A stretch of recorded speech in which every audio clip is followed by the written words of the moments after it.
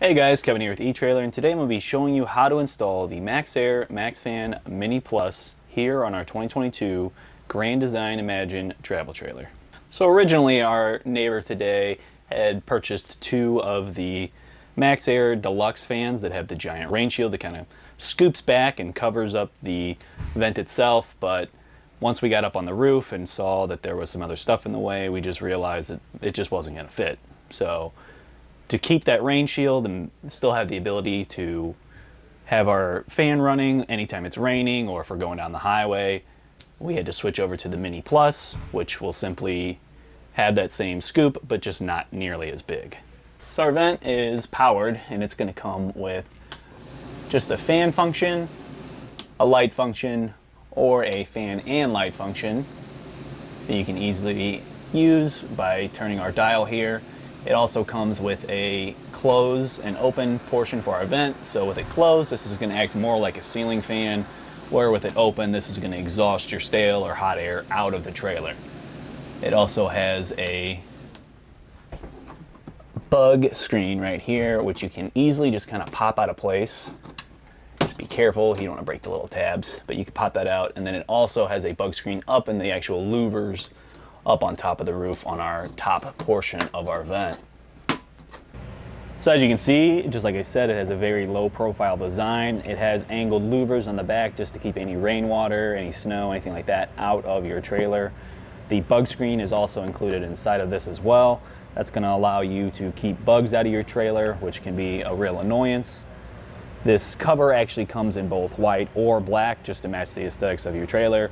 For ours today, we went with black just because we have all kinds of black accessories up on top of our Grand Design. As far as installation goes, the hardest part is most likely going to be removing the old sealant. You gotta be real careful that you don't rip up the membrane of your actual roof. So you gotta make sure that you take like a plastic trim panel tool, just kind of sit there and slowly pick at it. Like I said, you don't want to rip up your membrane because that's how you're going to end up getting water inside of your trailer. Wiring wise, it was super easy for us today because we already had simple connectors there, but even if we didn't have it, all you would need is just two butt connectors to attach your power and your ground. Overall, very, very simple.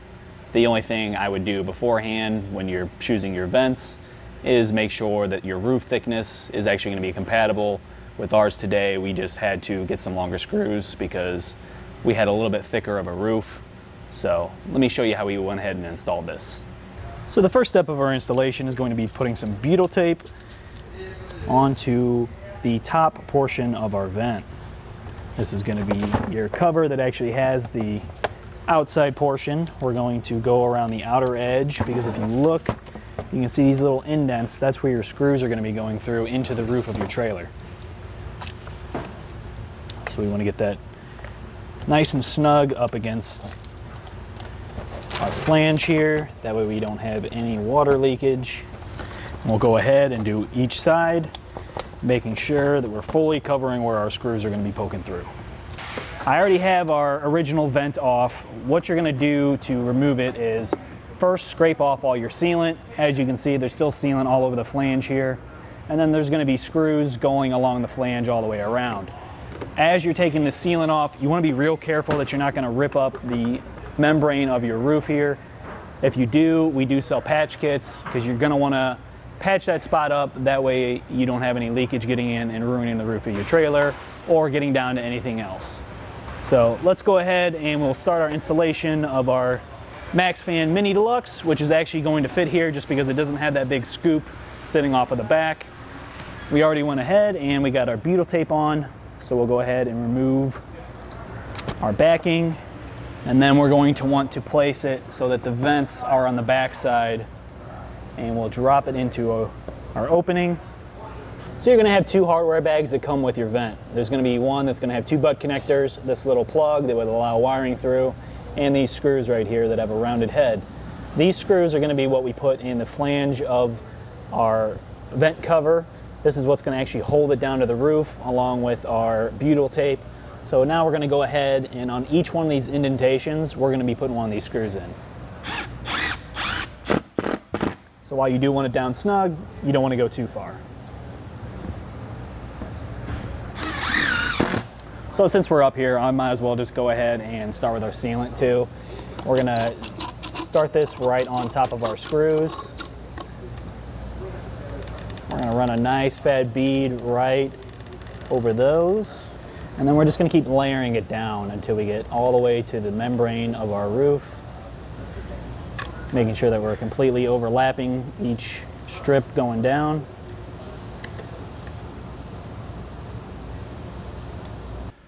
So normally the MaxxAir Mini Fan Plus is only meant for a ceiling that's about 4.5 inches maximum.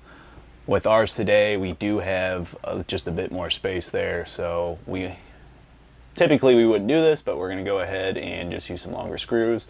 That's going to allow us to actually get up into the top of our roof vent here while still allowing us to screw in our base, which is actually going to have our fan.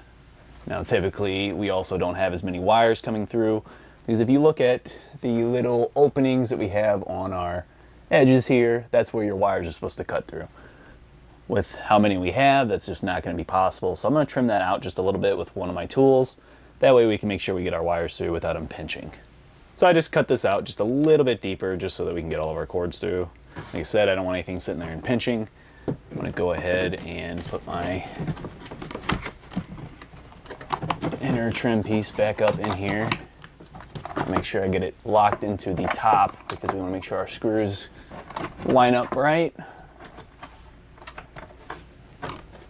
So while I was pushing this in, we kind of having some issues with spacing just because these tabs are hitting right where a stud is.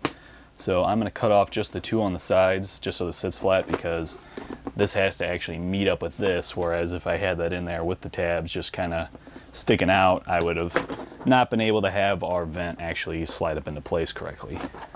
So now we're having no issues with it sliding up into place correctly, and also the tabs that we do still have are kind of sliding in between the boards that we have here. So it's also helping hold it in place. But as you can see, like on each one of these corners, we're gonna need these to line up with the holes that we have on the top of our roof vent here. And then we're gonna have that line up with our actual vent itself. So it doesn't really matter which way you place it along here when you're mounting this, just kind of whatever you feel looks best. But we're gonna go ahead and hook up our wires right now. Luckily with our wiring today, we have a real easy connection point. All we have to do is slide our wires in and press down on these little tabs. And I already know that my yellow right here is my power. So I'm gonna go ahead, pop that in place, clip it down. Same thing with my white here, which is my ground. Now typically we would have to butt connector these together. As I'm putting this up in place, I'm going to try and move my wires so that they're going through that little notch that I made. Keep them out of the way. And start sliding our vent up in place, which actually I wanted it to go this way.